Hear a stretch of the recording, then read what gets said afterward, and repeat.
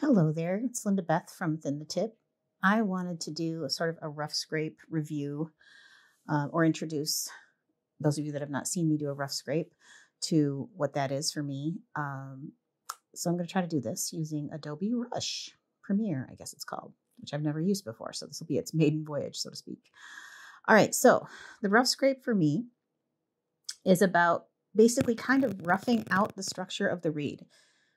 And getting the angles set up and the smoothness of the cane scrape going early in the process. When I'm really careful about how I set up the tip and how it slips forward at this point, that seems to help me get my reeds vibrating more quickly and to the end result much more easily, I think. So I'm going to do this in a slightly unorthodox way because of the fact I never know what people are tying at these reeds that I am using. This is a Caleb -1 shape.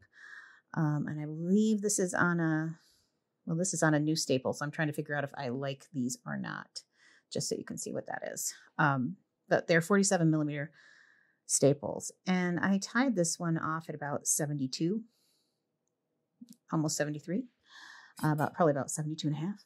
So the first thing I will do is I will measure back from the tip and I will go maybe about 5 or 6 millimeters.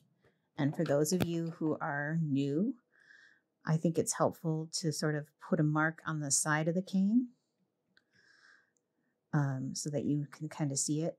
Those of you that shape the cane will notice that it's probably just a little bit underneath where the ears have been removed.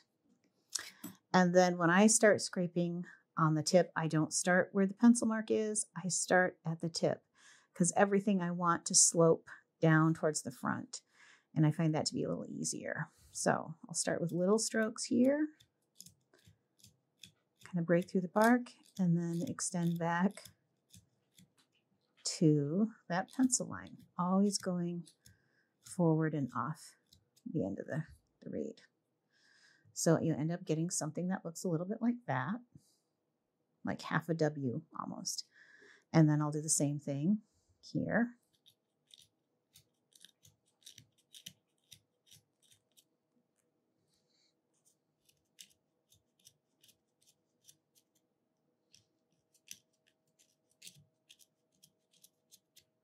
And I spend a lot of time sort of working that front part of the tip because I don't want to see a bump. I don't want to get extra cane. I want to be able to see just a hint of a spine there. When this is done, I will do some backlighting photos so you can see what it looks like when it's backlit. But you can already tell how much I am sort of angling this down to where I'm going to clip it off. So I turn it over and I'm going to do the exact same thing. Start with little strokes at the top and then lengthen back to where that pencil mark is. And you don't have to go crazy. You'll get a better feel for this the more you do it. I also will alter my rough scrape depending on the humidity levels and the time of year. In the wintertime, it's usually a little bit thicker than in the summer. Right now we're transitioning into fall, which means it's always going to be kind of a bit of an adventure. But as long as you set it up so that it slopes down and it's still nice and smooth like that, you're in good shape. And don't be concerned about that little hole you see there. That's because I ripped off the corner. It is a bit tricky to do this with the camera in front of you. So cut me a little slack. Okay, so now I'm checking that slope. It looks okay. I'm going to do a little quick. Yeah, that's what I thought. I just did a backlighting thing. So I do need to smooth this out just a little bit more to make it a little bit more even. Not using a lot of pressure, not trying to really thin the tip, just more or less break through those first few layers. And get it so that it's that looks a lot better. And then we'll do the same thing on this side too. Kind of even it up. There we go.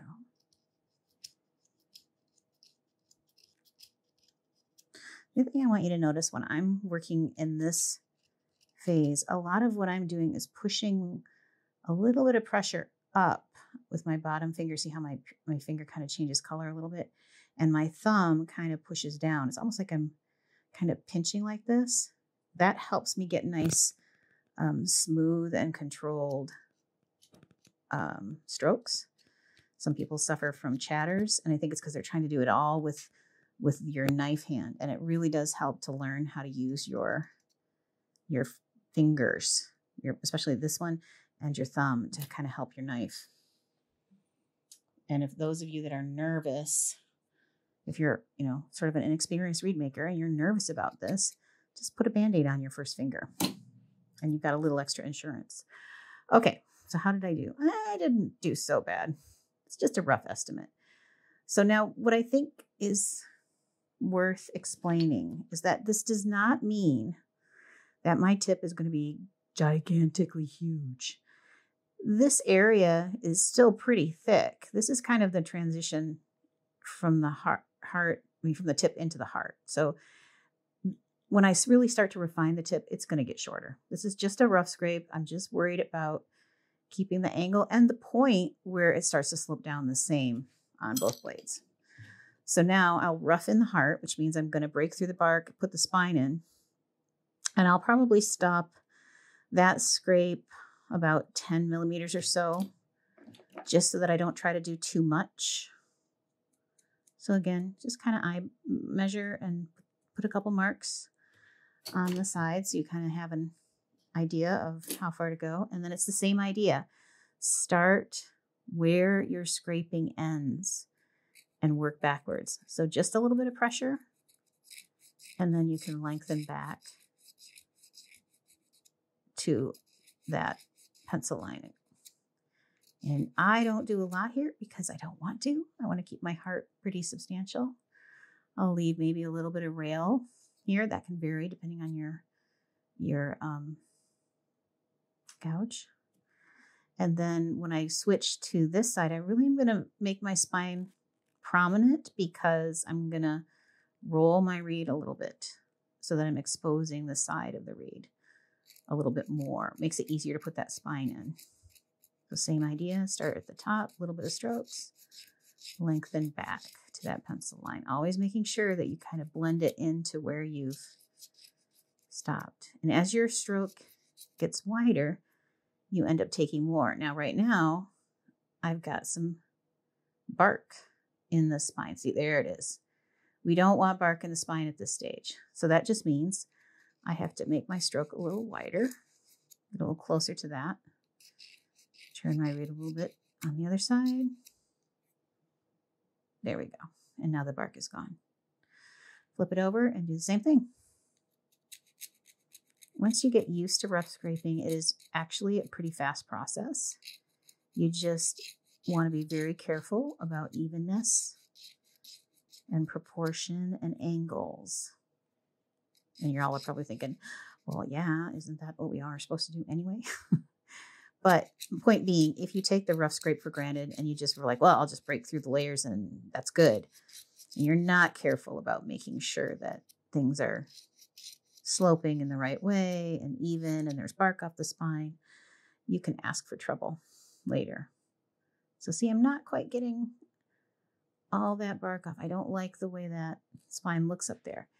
The more bulk there is, when it dries out, the more it's going to kind of want to pull away from itself. And that's what can contribute to loose sides. So it's worth just being a bit nitpicky about that and trying to get rid of that bark in the heart. And then I usually take my fingers because I like to make sure it feels about the same on each blade. And that looks pretty good. Then we look at it from the side.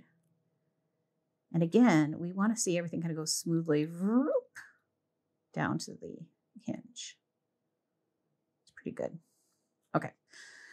Back is the easiest part, I think, because you barely break through the bark and you want to stop about 4 millimeters from the thread. So don't go all the way down to the thread.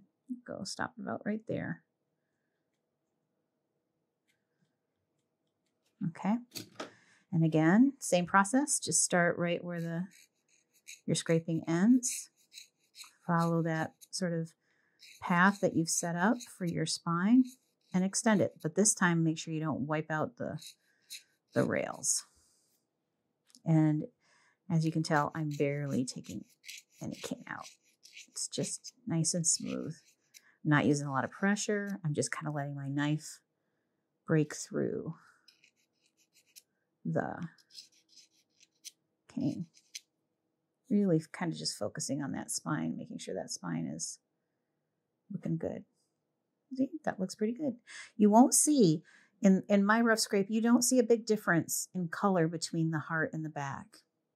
And that's for a reason. It's because I use the back after I have sort of balanced the highs and the lows. I use the back to kind of dial it in. And if I take too much out of the back too soon, I find that makes that more difficult for me.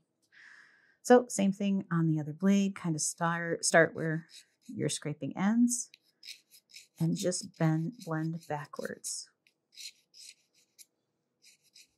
So I do this because, and I'm using like barely any pressure. I'm just kind of swiping on top of the cane, getting those fine little snow kind of shavings. The less pressure you use, the smoother your stroke will be. If you are trying to go fast or your knife is getting dull, you'll get chatters and those little irritating sort of bumps and catches where you don't want them. So there you go. And that's it. So I'm going to take some pictures and I'll include those in the video so you can see what it looks like in terms of the thicknesses. And then once I even everything all up, I'll clip it open and start getting it vibrating. All right, there you go. Have a great day, everybody. All right, so now I'm going to show you what it looks like after I've clipped it open. So this is what my rough scrapes will tend to look like. You can see there's a little spine in the tip, just a hint of one, which I like. The heart and the back are pretty much the same color. The spine, I could probably go back up and do a little bit more there. But the spine's right in the middle, very even. And this is what I really wanted to show you, is that slope towards the tip. Now, I know some of you are going to be like, ooh, she ripped off the corner. Yes, I did. That's why you see that little tiny gap there, because I ripped off the corner when I did my rough scrape. I'm not going to worry about that because I know that I'm going to be clipping this reed as I make it, and it'll end up with a straight corner. So don't judge. Anyways, this is the basic premise for me. I would let it dry out like this, and then tomorrow I'm going to go ahead and balance this out and try to get it in the ballpark. All right, so hope that helps and is at least interesting and gives my students some helpful reminders. How much do we love this thread? Scheherazade by Squirrely Stash. It's my new fave. All right, have a good night, everybody.